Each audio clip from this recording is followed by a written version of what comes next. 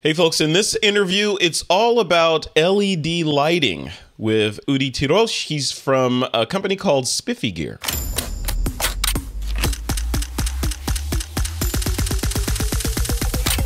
This is Twit. All right, folks, welcome back to This Week in Photo. My name is Frederick Van Johnson. I am your host today. I've got Udi on the hot seat. We're going to be talking about LED lighting and all things thereof. We're going to get to the bottom of a couple of topics. Hot on my mind is LED and strobe and how they work together. Do they work together? Should you be choosing one or the other? So we're going to talk about their line of products, the Spiffy Gear line of products, as well as a bunch of other interesting topics. So Udi's on the hot seat, like I said, to walk through these topics with us. Udi, what's going on, man? Hey, what's up? What's up? You are over in Israel hanging out. It's the end of the day for you. It's yep. Morning for us. You're getting ready to go out. And you were telling me before we started that there's we're in the middle of a sort of a holiday celebration season over there. What's going on? It is. It's called Lag BaOmer, and it's like basically everyone that can go out goes out and makes a bonfire. So there are a bunch of bonfires outside. You can actually smell it, right? Even in here with the AC on, you can smell all the smoke that's coming from all those bonfires. Wow. So everyone's probably getting drones up just to see the... I was going to say, that must be some good drone shots out there. I live near an airbase, so we're in an NFZ, but everywhere else, people are getting drones up, like, getting all the bonfires. Some are actually not Burning Man huge, but pretty decent. Yeah. We'll take some pictures. Share them. I want to see this stuff. We'll do. All right. So let's start with the beginning here, and we could be brief on this. So just the origins of Spiffy Gear and how it relates to, because you also run a site called DIY Photography, right? So that is correct. How does all that stuff work together, and what were the origins of Spiffy Gear? So actually, Spiffy Gear and DIYP are two separate entities. I'm involved with both, but right now I'm way more involved with Spiffy Gear. And a lot of the Spiffy Gear products that we make came from me being a photographer and needing the gear.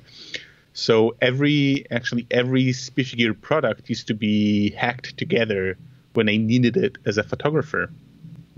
The Light Blaster, we started with like foam paper, foam core paper, and that was the first iteration of it. And then I saw that people really liked it, so it evolved into a product. Specular actually started as a huge ring light. That was back in the days where ring lights were, cumbersome fluorescent lights that you couldn't take them out on the field. They were very fragile, did not produce a lot of light, and expensive. And expensive and really not fun to work with. Right. I mean, if the production called for it, you had to get it, but they were not fun. And we needed a ring light, so we thought we couldn't get a ring light, so we made an octagon. And then we thought, hey, that can be so much more than a ring light. So we made those flexible hinges. We're going to talk about specular later. So I definitely wanted to. Yeah, I want to talk about that. And that was the specular product. Is one of the main reasons why I wanted to do this interview. Awesome, yeah. Because it's amazing, and I think it's one of those lighting products that solves, like you were just saying, it solves a particular need, and it's modular, which I'm a big fan of things that allow you to configure your lighting for certain situations versus you configuring your situation for the lighting, right? So yep. Yeah. No, go for it. We started off with the every light you need, but then we figured out that was too pretentious. I mean, you're almost at the last light you need, but we don't solve everything. But we solve a lot of complex situations. Right. We're very, very flexible, so you can turn the light into a ring light or into a strip light or into a regular light panel. And right now we're pitching super flexible light, very travel friendly. I'm going to send you some pictures later so you can see it folds down to a really, really small package. And this is the specular we're talking about, right? Yep. So those are specular lights. And if you scroll down right here, so you can see all the different configurations that the light can turn into. Yeah, look at that. Okay. And this is what I was staring at and sort of drooling, you know, looking at what you drool proof. Yeah, they're not. No, they're not drool proof yet. That's the next version, right? So yeah, that's coming up in V2. And for the folks that are listening to the audio version of this, I encourage you to head over to spiffygear.com/specular, SPEKULAR. And that will take you over to this grid that we're looking at. And basically, just to describe it for the audio listeners, this is kind of like one of those, you've seen these like lightsaber light, what is it, ice light-esque kind of devices, but this one is, it looks to be lighter. I haven't held one, but it looks to be lighter, and it's modular in that you can connect them in a number of ways. So you can, like Udi was saying, you connect them and create an octagon or a star or a box or whatever you want to create from these things, or just use them individually, right, Udi? Yeah, that is actually quite precise. Yeah, thank you for that. You're welcome. You're welcome. You can see I've been nerding out looking at your page. so this stuff is awesome. So looking at the product line, right? So one of the questions that comes to mind is the, you know, like I said in the intro there, LED versus strobe. So, you know, there are pro photographers out there. I mean, I play devil's advocate, right? So pro photographers out there that'll say, or not even just pros, anybody, you know, any photographer that's doing, you know, that uses artificial lighting will say, well, you're not a real photographer unless you use a strobe. Or pro photo gear, you gotta spend at least this much money. Pro photo gear will last you forever, and it's the industry standard. It's like the Microsoft Word of, you know, of the industry. And then there are other photographers that say, you know, the camera technology and sensor technology has evolved to a level where the quality of the sensors and the low light sensitivity of the sensors allow you to not have to be tied down to, you know, a burst of light. You can do continuous lighting. I want to know where you sit on it. You make this stuff. Where do you sit in there? Is it left or right, or is a sliding scale? So there's not, of course. There's not. We were talking about how photographers like to be binaries. So yeah. I don't think it's a binary decision. I think it's more of a horses for courses kind of a situation. So of course the obvious difference is that strobes will give you a flash of light, or you get one very bright instant, and then it's dark the second later. Whereas with continuous light, you can see what you're shooting, right? So you see where the shadow falls off without taking a test shot. Then the other difference is that strobes, even with very bright LEDs, strobes are still significantly stronger. You know, dollar per light or dollar per lumen. Strobes are still significantly stronger than LEDs. And the last thing is, I think, when you're looking at, just like from a technical aspect, is that you know, just like usually from a very high perspective, strobes are giving a more accurate light, and you know, all this thing comes with a few results or consequences. So of course, if you're using continuous light, it's easier for you to place the lights. You can see exactly how the light will fall on your model's face. But then again, if you're using bright light, then your model is going to have shrunk pupils, right? So you'll have a very big disk of color. And you know, and that's an artistic choice, right? Some people like or what we're used to seeing is black pupils that are slightly larger than what you'd get, if you're looking at it. We're gonna edit this. Yeah, no, I hear what you're saying, because you get dilated pupils your pupils are more dilated if it's a lower light source, and if you get a big burst of light, people are, you know, it's like an iris. It's an f-stop, right? So exactly. The eye in the aperture is going to shut down to let less light in, so it doesn't destroy your brain. Right? So, and you know, this is what we've been accustomed to for a very, very long time. So this is what we're looking for when we're looking at portraits. Yeah. Whereas LEDs are continuous, so you're going to get a very tiny pupil. And again, it's an artistic choice. Some people like it, some people don't like it, but you have to be aware of it. Yeah. And the other thing, Udi, is the shooting portraits, you know, like we were talking again before we started recording, we were talking about in the typical fashion world with strobes, it's even the models are accustomed to the cadence of the photography, because the photographer will click and it's pop, new pose, pop, new pose, Yep. pop, new pose. So they know what's going on. With continuous lighting, you know, especially if you're shooting a silent mirrorless camera, they have no idea when you've taken the photo or when you haven't. So that changes the dynamic a little, right? Yeah, actually, I have a friend. His name is Maor Cohen. He's an awesome shooter. He's usually doing videos, but he's now shooting a high-end camera. And what he's doing, he's taking a continuous film, a continuous video, and then he takes shots out of the video. Yeah. This is the resolution, but he's not. So actually, he's continuously shooting the model, and then later in post, he'll say, "I want that microsecond here." Yeah, I want, and that microsecond there.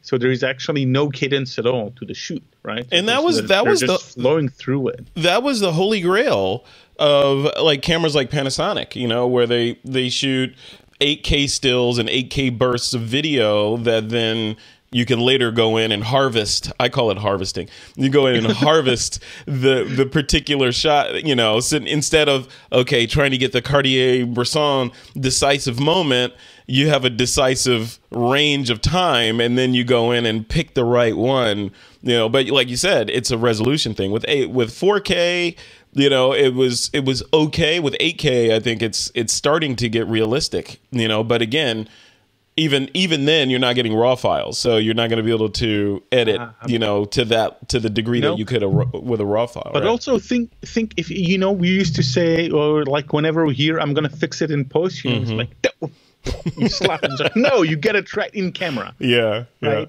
So think what that's doing to this entire. You know, there's a saying called spray and pray, right? So think what that's doing to the how we're moving into spray and pray. How that could be signaling a movement towards spray and pray and getting away from the actual capturing the moment. Because say one of those, you know, I just shot 60 frames in the last second. One of them is probably going to be good enough. And, you know, for me, this is I don't like this concept. Yeah. I like when you pause your model, you make sure that everything's okay, then you click. Yeah. Yeah. That's the artistic, the art, you know, you're building the shot. You're a professional. You're building the shot versus hedging your bets and, okay, I know something in here has got to be good. It's like you said, like the spray and pray concept is like with in war, you know, you have a machine gun and you're just like, you know, I hope I get something, you know. Yeah, and you know, when you're doing 60 frames per second, you know, something probably will be, you know, you can probably turn something in there, right? But you will know, you won't know that until you've reached the post stage of your production, right? So whereas when you're shooting stills, you can always look and say, hey, this is what I wanted to get. And, you know, move a little bit that way or move a little bit that way. You know, take your chin down, take your pose a little bit to the left or a little bit to the right, straighten your head. Yeah. And in video, you don't get to see what you've actually shot, so you don't know. Interesting. And so, you know, I'm not saying that it's bad. I'm saying that some people work like this. I don't know about a lot of photographers who do this. I find it interesting. I'm actually very curious to see where this is going. Yeah, I am curious as well. And I think it's like we were talking about, binary, right? This stuff.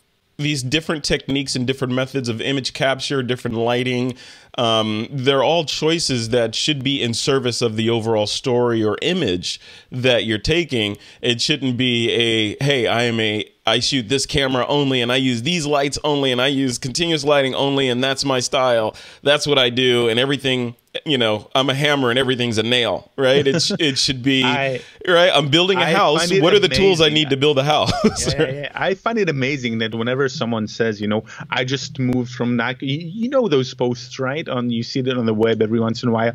I moved from Nikon to Canon. It used to be that. Now everybody's moving to Sony. I ditched my my SLR for a mirrorless, or I moved from Canon to Sony, and those are becoming so you know, if it gets the shot, it gets the shot, right? Some of my friends are still shooting with a Canon 5D Mark II, and they're happy with it. Yeah. So, but it's depends. interesting to see. Yeah, I mean, it's interesting to see that whenever brands come up, people start getting very religious about it. It is. Isn't that crazy? It is. People get religious. I call it digital Stockholm syndrome. Because you feel you've invested all this money and you're kind of trapped by your investment. So therefore you feel like you have to defend it to others. And Udi, your camera is crap and mine is better because I spent $3,000 on my system, and therefore, I must be superior, and my decision is better than yours. So, and in the end, who cares? Are for. Yeah, this is what speed boosters are for. You can swap cameras. Thank you. You can swap systems. Yes, yeah. And in the end, I mean, we can move on, but in the end, I think it's a fool's errand to argue about different camera bodies and who's better than whom, and all this stuff, because that is in the ecosystem of photographers. Photographers talking to other photographers. The people that are enjoying the final product don't care about how you got to that. I mean, those are your customers. Those are the people that are viewing the final product. They don't care if it was a mirrorless, a micro four thirds, a full frame, continuous versus strobe, or whatever. They just want to see the great shot that you did. Yep. They're not going to dissect it. Yes, but also if you look at like the cameras that you had just 3 years ago, and people will say, my camera is doing this better, your camera is doing this better, and like they'd argue. So the cameras that we have today versus 3 years ago, they're doing all the things that were like, they were fighting about 3 years ago. So, and 3 years ago, we had great photos, right? We had great photographers 3 years ago that were shooting with cameras that are now considered old. So anything you get today is probably good enough for what you're doing. Right. Yeah. I remember back in the day, I'm going to date myself here, but I played around with the first digital camera, one of the first professional digital cameras. It was a hybrid of a Kodak spinning hard drive with a Nikon camera. But yeah, it was a Nikon. It was called the Nikon DCS 420 system. And it was basically a Frankenstein of a hard drive and a camera body together, a Nikon N8008, I think it was the body. And you'd go out and you shoot, and it would record a sub 1 megapixel image to the hard drive that you could maybe get 20 shots on. It was crazy. And now you fast forward today, and we've got these, artificial intelligent smartphones that can do all this crazy stuff in post before we even look at the image. And it's a completely new world in just a few short years. Totally. I've heard someone saying something that I connect really, really strongly to. They said that gear enables you to do different photography kinds. So like if you're shooting underwater, you need a certain kind of camera. If you're doing sports and you need the speed, you need a certain kind of camera. But generally saying, gear will not make your photography better. So whatever you can do with a 5D Mark II or with a Canon EOS 10, you whatever you can do concept-wise with a new camera, you can do with a camera that's like 5, 6, 7 years old, with a crappy lens, and so it will not make your photography better. It'll just enable more types of photography.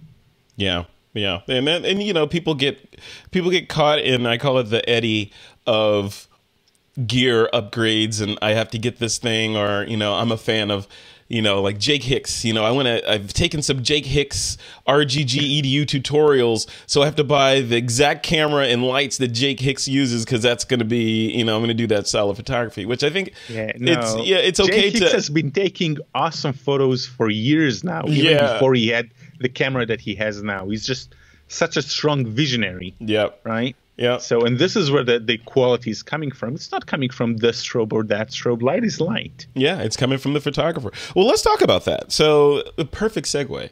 So, light is light, right? But not all LEDs are created equal, right? That is correct. And I'll tell you, let me set the stage for you so you can educate us. So, if someone goes on Amazon, and types in LED lighting or whatever, there's an endless scrolling list of different options that you can get. And sometimes you'll see two strobes that look almost identical, or two LEDs that look almost identical. And one may be $25 and the other one may be $250. From a layman's perspective, the customer may be thinking, okay, some funny business is going on. Somebody took they're both the exact same light, but someone is pricing theirs more because, of X, Y, and Z. They're just trying to gouge the customer. Or is there something else going on? Talking to you, there's something else going on. Fill us in on that. I have some good news and some bad news for you. So the good news is that if you're shooting black and white, you can get the cheap lights. It doesn't matter as long as you're shooting black and white. But once you go into color, you want to make sure that you retain the actual color that your eye is seeing. And there's a index called CRI. That's color rendering index, and it's a number between 1 and 100, and the higher it is, the better the light. And what this number means is how much of the color is being reproduced by your light. So cheap LEDs, LED technology is relatively new, and cheap LEDs, LED technology is relatively new, and cheap LEDs, they're not using the best materials, they're not using the best coating for the LEDs, and that means that not all colors are representing in the light that is coming out of the LED. Mm-hmm. So a good way to think about it is if you're looking at how do they? I'm gonna be a total non-English speaker. How do they call this bow? Rainbow? Goes in the sky. Rainbows. Yeah. Thank you. So they're looking at a rainbow, right? And the rainbow does what they do. What the rainbow does is it diffracts the light, and then you get all colors of the light, and you can actually see it going from red to yellow to green to blue to purple, and so on. So imagine some of the LEDs. If you break their light in that way, you'll get no red. And of course, the human skin has a lot of red in it. So if you take this light and use it to light a person, that person would be greenish or maybe purplish. It would not look like exactly like you envision them to be. And I think this is a lot of so using high-end LEDs versus low-end LEDs has a lot to do with how much the actual fixture costs. Yeah. And you should look for something. Here's a tip. If you're buying a light, look for something that says CRI.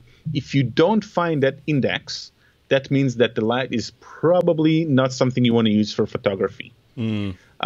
If you are seeing that index, you want to get something that is 90 and higher for any color reproduction that is good enough for video or for stills. So when you say color reproduction, how does that relate to, because I know some LEDs allow you to vary the color, right? So are we talking specifically about when the LED says, I am emitting daylight, and you should know, or tungsten, you should know that this color is pure, 100% reproducible daylight. Is that what we're measuring? Because if you go off of that scale and you move into, I'm doing creative Jake Hicks effects, and now you're emitting some sort of magenta or something, then all bets are off, right? Or am I wrong? So as long as you stay within, your eyes can kind of decide that everything is white, right? So if you look at the fluorescent, it's white. If you're looking at sunlight, it's white. If you're looking at candlelight, if it's not a really insane yellowish, you would still consider it white. Yeah. And just like looking around the room, you see a lot of different stuff, and you're saying this is white, this is white, this is white. Whereas in reality, they're not all in the same color. Mm-hmm. And this similar thought process applies to color temperature. So more wavelengths are being represented in different kind of lights. So daylight will have more blue in it, and tungsten will have more yellow in it. But in general, they will represent all the different wavelengths, which is good. Yeah. But if you go to a cheap daylight LED or a cheap tungsten LED, you will get very weird color casts. So, for example, when there is no red, the skin becomes green. Mm-hmm. And early LEDs, I know if you do a Google search for green tint or green tint LED, you will see a lot of people raving about early LED technology. Not raving, I'm sorry, dissing the early LED technology because, we had tungsten and we had halogen, and those were great lights, but they were very hot. Yeah. Literally, they were hot to touch. Oh, yeah. And then came LEDs, which were cheap and light and not as fragile. So the first thing that people do is put LEDs in a photography gear. And then they realized, hey, this is maybe not such a good idea at the moment because LED technology is not there yet, and everything looks green. Mm-hmm. Mm-hmm. But it doesn't matter, like you said, it doesn't matter if you're shooting black and white. It doesn't matter if you're shooting black right, because now you just need to light the thing, versus for the most part, Yeah. So if you only have crappy LEDs, so they shoot black and white. There you go. And that's my style. My style is black and white, because I can't afford to shoot. I don't like color. Yeah, exactly. I only shoot available light. Well, cool, man. So I want to continue this. I have some notes. Let's dive into the products a little bit. So we talked a little bit about the specular product, but you've also got one called Light Blaster that you guys you've got out there in the wild. That's actually shipping now. Tell me about that. The impetus of it. Who's it for? What does it do? So actually, Light Blaster came. Back in my when I shot a lot of portraits, I wanted to shoot portraits with a projection, and I had like a flimsy projector, the one that you use in classes, and I'd project that either on the model or on the backdrop, and it was never bright enough. I had to ask the model to pause for I don't know, 1/30th of a second, not to move, and if she moved just a tiny bit, then we'd get blur. Mm-hmm. So I thought, why not use the power of the strobe in order to produce a very bright projection? And this is the Light Blaster. So it enables you to project any image that you want onto any surface, and you can create worlds with it. So you put a fast lens on one end and a strobe on the other end, and in the middle you can put a slide, and that slide has a picture. And you can either use your own slides, or you can buy slides online, or you can even send an image to a service and they'll give you a slide. And those are the same. Do you remember when your parents forced you to sit down and watch their trip from Europe, slide after slide after slide? Do you remember that? Yeah. So these are the slides. Yeah. These are the slides that we're using, and this is sort of your standard slide mount Kodak whatever slide that you can. Yep. So the 35 millimeter that goes into a carousel thingy. Yeah. Those are the slide. And if you don't have a certain, now of course this comes down to creative choice, right? So if you don't have the slide that you want to use, you can either print one at home on just a transparency, which is what you're seeing right now, this little girl. Mm-hmm. Or you can order, if you want high res, you can send a 4K file to a service, and it costs like $1, and they'll send you back a slide. Yeah. And then you use the power of the strobe to project that, to make this projection very, very bright. So this shot, this photo, and again, this kind of goes to our conversation about photographers being binary, right? So you're using strobe and continuous lighting here mixed together, right? No, actually, this one. So if you go one picture back, this is the setup picture for that picture. So the setup picture, use the doll, and then the photographer's name is Massillage, and that's the actual shot. But the way that he set it up, if you go to the setup picture, to the one after this, he has, yeah. So he has one softbox, which is lighting the model, and then he has the Light Blaster. And if you can see at the rear end of the Light Blaster, there's a strobe, and that strobe syncs with the camera and blasts this pattern on the back wall. Okay.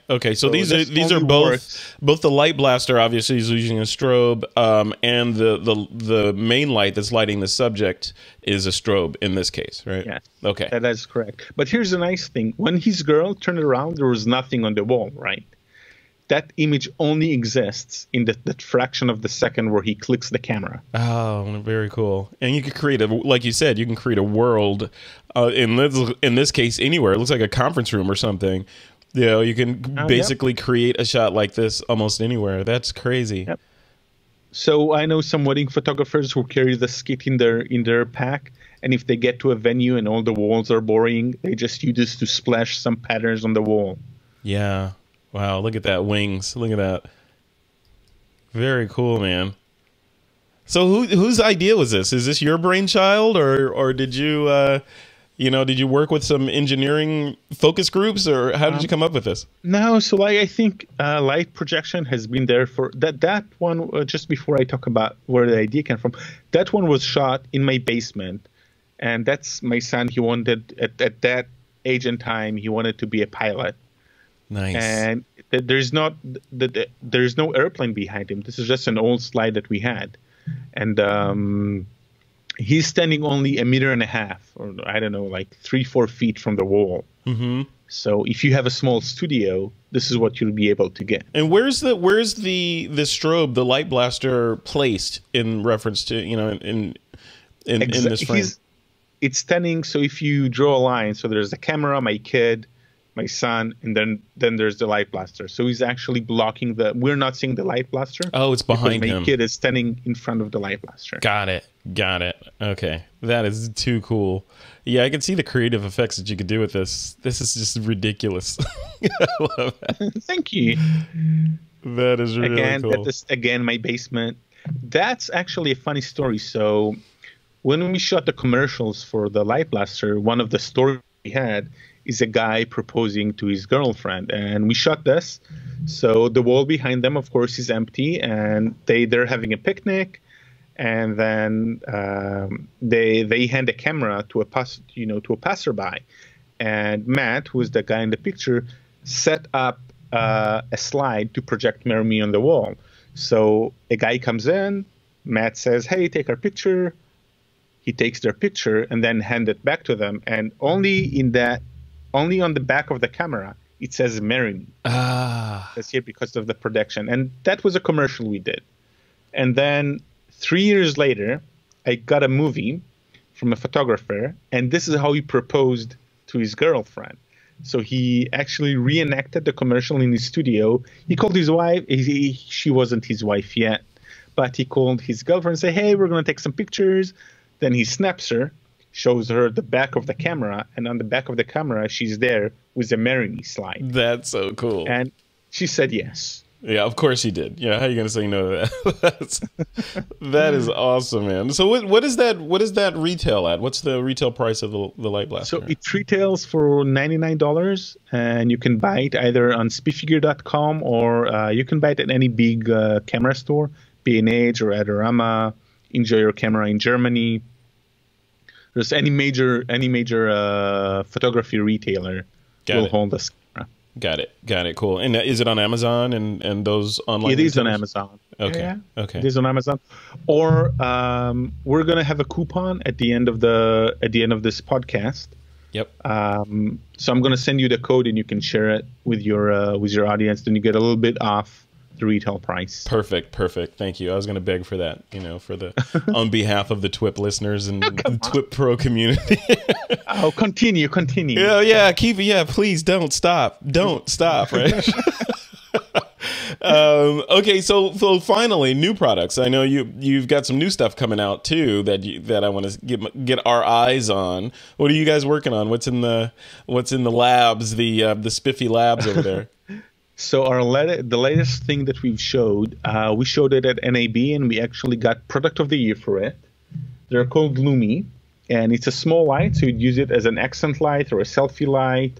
And there are two flavors. There's a bicolor one and an RGB one. Let me turn on the bicolor, and it's not insanely strong. Mm-hmm. It's battery powered, bicolor. So let me at a selfie distance, it's strong enough. So if you're at a controlled environment in the studio or in a dark place, it will hold some light. Mm-hmm. And then the nice thing about it is, let me show you. Do you remember those bracelets from the 80s? Yeah. You can go 1, 2, boom, and it slaps on your hand. It's always with you. Look at that. Yep. And, you'd be the king of the rave with those on. You had to put 2 on and just go out to your techno music. But for raves, we have this one, and this one is actually an RGB light. Yeah. So it has colors, and then within those colors, it has more colors, and it also has effect. So if you do a long press, you can see the light is breathing right now. Oh, nice. Or which one is that? That will simulate fire. So you need to see my hand, and it kind of looks like there's a fireplace. Oh yeah, that is cool. And yeah, those will be awesome. I don't know if you'd pay the price of these products for a rave. We're using the same LED lights that we're using for speculators, so they're very high-end LEDs. CRI is above 94, I think. Oh wow! So those are the real deal. No. What's the price of those? Real deal. So it'll be. We haven't announced them yet, but price will be rough. Oh, let me turn this off. I'm gonna slap it once again. Look at that. The price will be roughly $50-ish. We're not sure. Oh, not bad. Exactly. Not bad. Yep. That's cool. Yeah, and mounting wise, how do you are they mountable? Like, do they have a tripod slot in there, or so? Of course, anything round, they'll slap around. So if you have a light stand, if you just want to mark, if you're on a production and you want to say, hey, let me do this. You're in charge of all the light stands that are green. You can just slap it, and your system know that if it's green, or if you want to mark the end of the territory or the end of so nobody goes over that. So you can obviously slap it. Yeah. There's a little mounting hole here. I'm sorry. There's a little mounting hole here. Oh, there's a little mounting hole here. Yeah. So you can always hang it. Oh, okay. Cool. They're magnetic, so. I don't have anything made out of metal here, so I'll just show you. Oh, so you can just stick them on a light stand if you wanted to. Yeah, you can just, Okay. They'll attach to anything metal, and they're gonna ship with a little mount that can either be connected to a tripod or to a light stand, or connect as a hot shoe adapter. So we'll be able to place those on a camera, or just screw them on a tripod. I love it. I love it. Can I make a request? Yeah, of course. I'm talking to the guy. I want everything you just mentioned, but also want a GoPro mount adapter on there, so I can use the entire ecosystem of GoPro mounts, suction cups, and everything with that system. That way, you guys don't have to build anything. I could just attach it. That is actually a very good. I'm going to pitch that to my designer. That is actually a very good idea. It's all yours. It's all yours. Make it happen. Thank you. So just send an invoice. Yeah. It's just, cool. That's awesome, man. Okay, so what's coming up? You guys are, I know you're present at a lot of trade shows. My friend Chris Berry was telling me that he met you guys at Photokina. You're out there, showing off the hardware. There are lots of trade shows coming up next. Where are you going to be next? So our next trade show is going to be IBC. That's in September in Amsterdam. And we're also going to be at PPE in New York in October. Are you going to be there? I will be at PPE. Yes, yeah. I will. Perfect. I will be at PPE in the Panasonic booth again. So I think. Oh, nice. So, nice. It's almost set. Let's get some beers or coffees or something. Oh yeah, no, yeah, beers. Yeah, not yellow beer. We'll have like some brownish beer. That's an inside joke about Photokina. And we were talking about the beers in Photokina, which are not actually beers. They're more like piss water. Yeah, it's German efficiency, right? So it's, it goes in the same way it comes out, right? So there you have it. Why use your digestive system when you don't have to? I love it, man. Okay, so where should people go if they want to go pick this stuff up? We mentioned some of the retailers that have them. If they want to learn more about this, see some videos with people using this stuff, what's a good place for them to head over to? Definitely. So go to spiffygear.com. That's where all the things are at. And you can start navigating from there into the lights or the light blaster. Or if you go to Spiffygear /Lumee, LUMEE, you can sign up for the announcement for those lights. Okay, cool. For the I call them the Wonder Woman lights, but the the Wonder Woman. We are not calling them the Wonder Woman lights. Come on, those are Wonder Woman wristbands. All right. We'll call them Captain Marvel wristbands. There you go. There you go. Captain Marvel. Marvel guy. So. Yeah, the Marvel. If you want Marvel Avenger powers, then just get these lights and you're good to go. Okay, there you go. Cool. Udi, thanks a lot, man. I appreciate your time today. It's been fantastic. Thank you so much for having me. Oh, anytime, man. Anytime. All right. Take care. Spiffygear.com, right, is the main website? There you have it. All right. Spiffygear.com. Check them out. I'd love to know what you guys think about Spiffy Gear products as well on TWIP. So if you're in the TWIP Pro community, There's a thread in there, I believe, already with people talking about Spiffy Gear products, and in the blog post for this and in the YouTube video. Sound off. Let Udi know what you think about the products. You know, do you need them? Do you want them? What else do you need? You see, he's receptive to comments like the GoPro thing. So go ahead and tell him what you need, and, you know, Udi will build it, right? All right, man. Thanks a lot. I appreciate your time today. Thanks a lot, Frederick. All right. Take care.